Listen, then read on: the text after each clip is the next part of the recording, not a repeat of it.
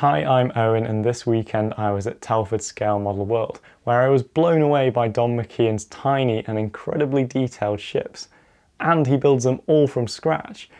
I first asked him how on earth he goes about doing this. So I start with a plan, printed out plan. I print a number of copies of it so that I can then cut the various parts out, stick them onto styrene sheet. So I then cut the waterline out from a sheet.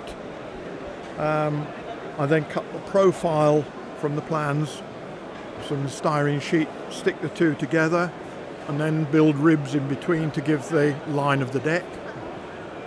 Another one is stuck on to make the outline of the deck, and then fill the in-between bits with acrylic putty.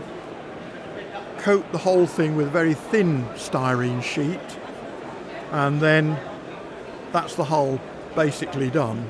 If you want a wooden deck, there is some grooved styrene sheet that's available, and you can use that to give a wooden planked effect. The superstructure's made from blocks and strips of styrene, either stood on their edge and built as a box, or sometimes a solid block will do.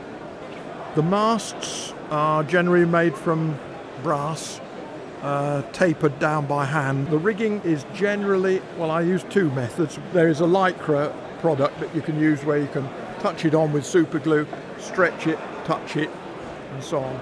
And the other one is a very, very fine fishing line, and that's tied on, glued, and then tensioned with little blobs of blue tack to give the right tension, glued.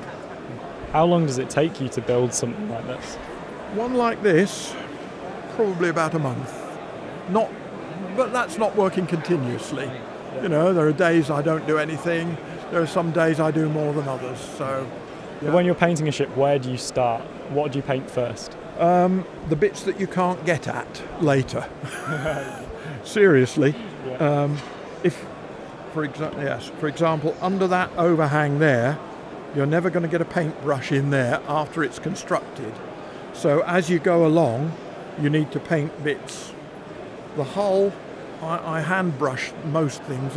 Occasionally I airbrush, but because I hand brush, I don't have to worry about masking. So yeah, paint as you go along and as the layers build up. If you were to give one piece of advice to someone who wanted to get into or was just beginning building ships like this, What would that be? If it was scratch building, I'd say build a paper model.